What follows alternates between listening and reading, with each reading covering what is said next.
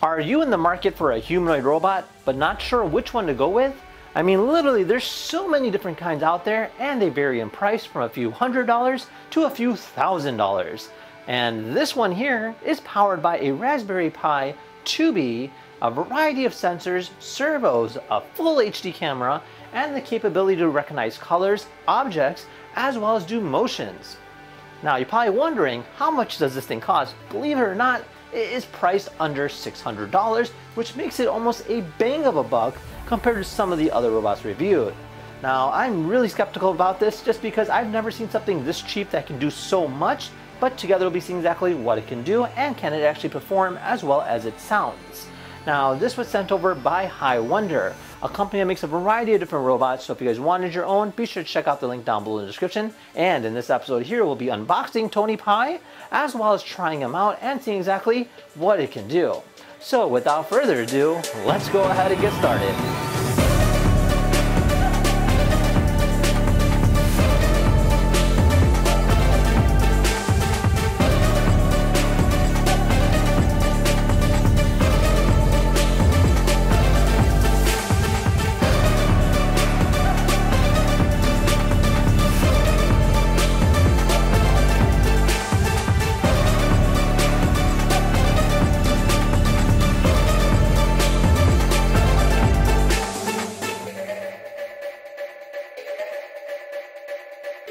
Alright, ladies and gents, so this here is what you get for just under $600, 2 boxes.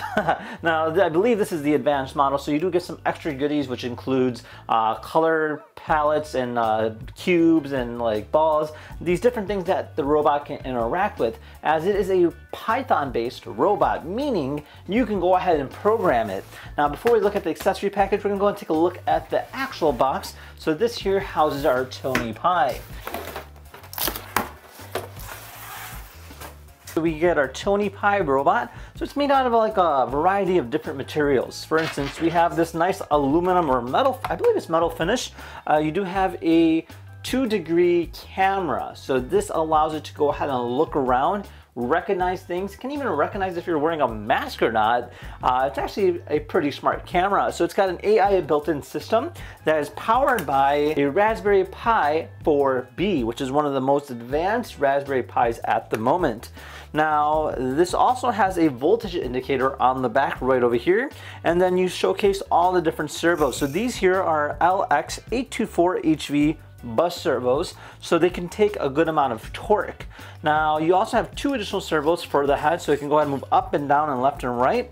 And then it features a micro SD card port, allowing you to go ahead and program it individually. Now, it does come with a USB for programs, which is right over here, as well as a USB for the micro SD card. Looks like we have a variety of different wires, as well as screws in here just as backups. You do get some colored balls to go ahead and kick what the robot can do, and then as well as some recognized plates that you can program too. Now, this here is our charger. Now, it's also got a big battery too, which I believe is great for in terms of being able to go ahead and use it for longer use. So that is that in a nutshell.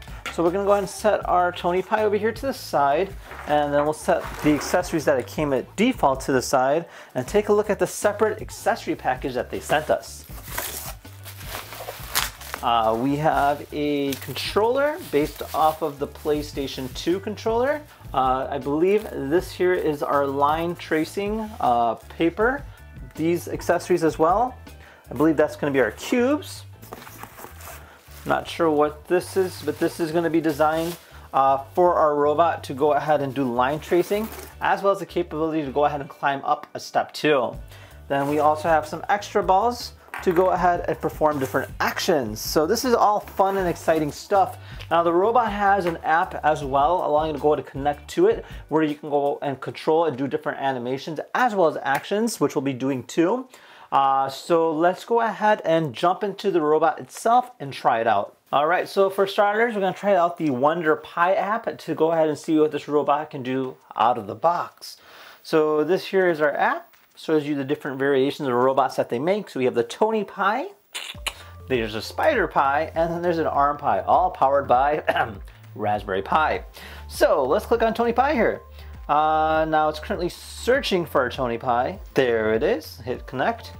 And we're ready to control this thing. The robot is seeing everything that we see on the screen, and it's actually a pretty good quality camera.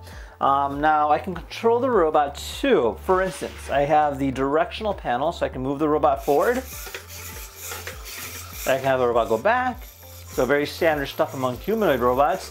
It does a side step too, to the right, to the left. You can rotate it too. So this is rotating to the right, and then you get rotated to the left. So you get your full directional panels. Now you also have different modes too. So you have get up. For instance, if the robot fell on its back like this, just hit get up. There we are.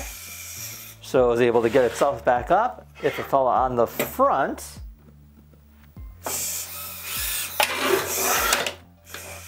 so it has its own sensor to detect if it's fallen forward or back. Now you also have actions. So you have a wave. We have a bow. There we go. Bowing down. We have twist the waist. Pretty cool. Then we have a custom mode, a variety of custom modes that we can make too. So that's cool that you can do all that in terms of the actions of the robot. Now, under different other modes and settings, you could take a picture too on the top right here. And you can snap a photo, which will save to your phone. So auto shoot, I believe, is just gonna go ahead and kick the ball. So let's just go ahead and try that out really quick.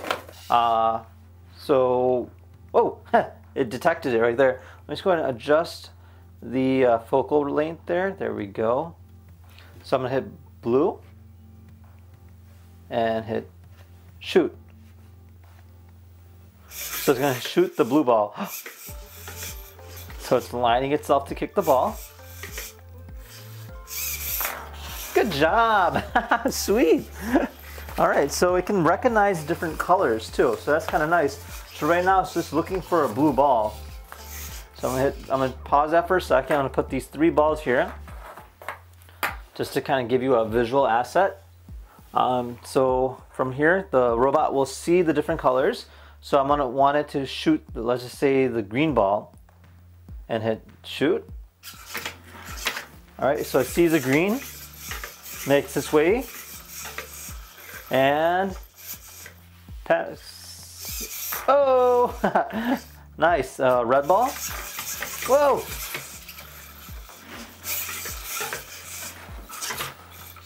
That's actually pretty good. I mean, it's quite spot on to be able to kick like that. So it's gonna kick the red one.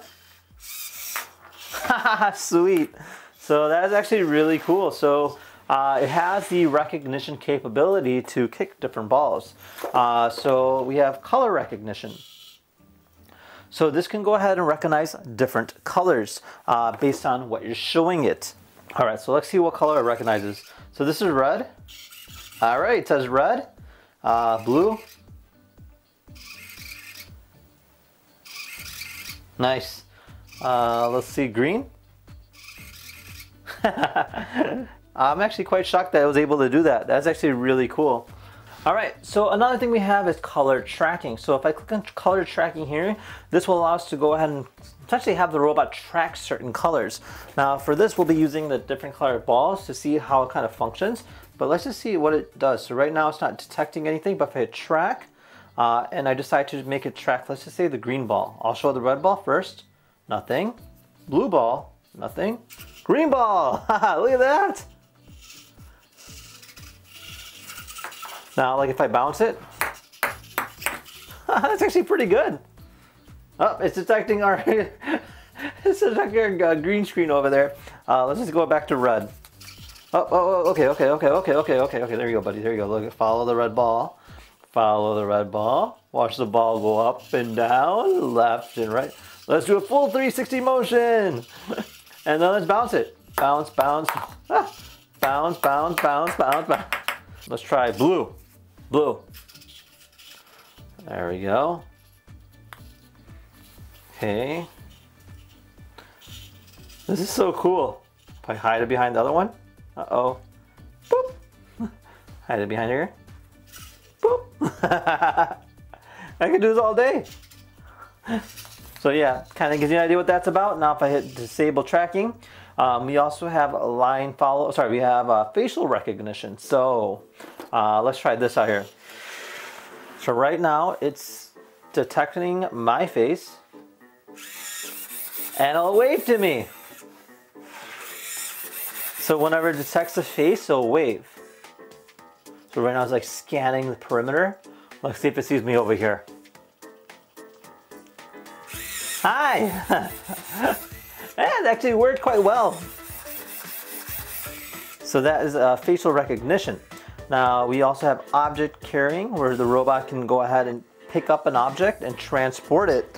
Now for that, we need some cubes. So we have a red cube over here, so I can hit transport and see what happens. Okay, so it sees it.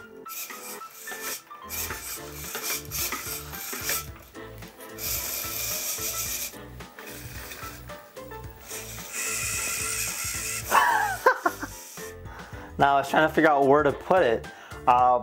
That's where we have to do it on the other panel there to see how this works. But that's actually really cool. So a little bit more in terms of settings goes. So this here kind of gives you a little bit more feedback in terms of what's happening. So if I put the color red in front of it and I hit red, this will show exactly what the robot is seeing. See on the left? So it'll be able to detect the color red. Now if I swap this over to green and I put this cube again in his face, it won't recognize that. However, if I do blue and I put the blue one in front of its face, you see that it's now picking it up. So that's actually kind of cool on how that works. You have the full configurations of different settings. You can adjust the brightness, you can adjust the different color variations to make it work in terms of the color balance. So it does give you good extra options to change the threshold settings if necessary. All right, so the next thing we're gonna do is look at tag recognition. So these here are different tags. If I click this here, it says it can recognize a tag up to 50 centimeters or about 1.64 inches. So here, click on this. So that's one command.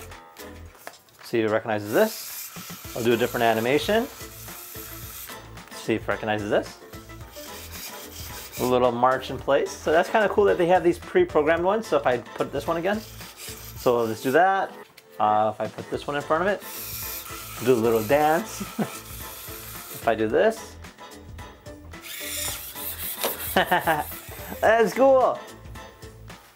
So it kind of gives you an idea of what that's about. Again, a lot of different possibilities with this. And yeah, that is that in a nutshell. So let's go ahead and take it up a notch. We're gonna swap out the micro SD card with a pre-programmed customized version that Hiwonder supplied to us. So we can go ahead and pick up the blocks and transport them in corresponding locations. And on top of that, follow a nice line course which includes a step, which I'm really excited to go and showcase. So let's go ahead and do that next and see what that's about. Look at that. It's like a work of art. Now for this part here is a little tricky. So you're gonna use these tweezers here and we're gonna go ahead and pull out the original SD card. Now it's in a very tight spot, so just be careful. And then we're swapping it out with another 16 gigabyte micro SD card. Since we're using a controller based system, we're gonna be adding on a extra USB. So this will allow us to connect to the controller via USB. And now if everything works, it should control itself. All right, now that we're connected, we can control our robot. So if I hit the right arrow, the robot will move to the right. Left arrow, the robot will move to the left. If I hit forward, the robot will walk forward. Same with back. Now the key buttons are here on the right are programmed to go ahead and perform different actions, including following a line, picking up an object, tracking in terms of if someone's wearing a mask, as well as kicking a ball. Now if I try some of the top buttons here, you can see that the robot will rotate to the right like this. If you hold L2, it will rotate to the left. R1 will do a little kick to the side. L1 will do a little kick to the left side. In terms of the analog goes, we can control it as well in terms of movement goes, so that's kind of nice. All right, so let's go ahead and try out the face mask recognition. So now the robot will be able to detect if I'm not covering my face. For instance, right now it's scanning, and if it sees me, it's waving no, meaning I'm not covering my face. However, if I decide to cover my face like this, if I had a face mask on, there you go. This is good enough because now I'm covering my mouth. That's actually pretty cool. Now it's saying no again. All right, so let's go ahead and put it to the test and see what this thing can do. All right, we're all set, ready to go. We're gonna go ahead and hit square, and this will start our line tracking mode. And you can see the robot looking down, and it's gonna be going past our first obstacle.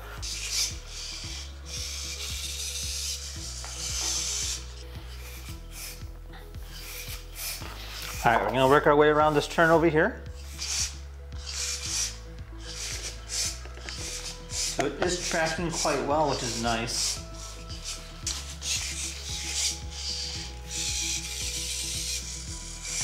There we go.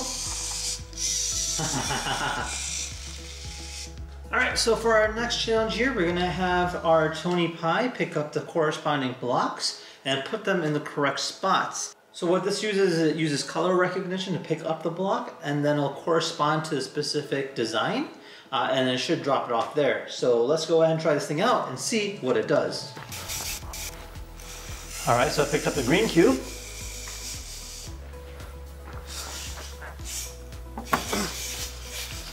Look at it go. It's actually doing it. So it's lining it up and just placed it on the green box. Look at that. That's awesome.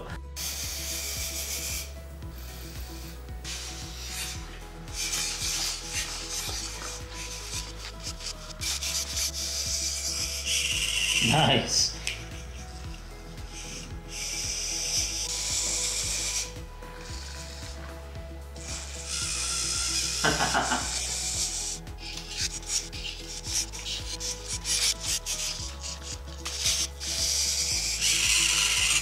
All right, and it did it. It did all 3 colored cubes. How cool is that?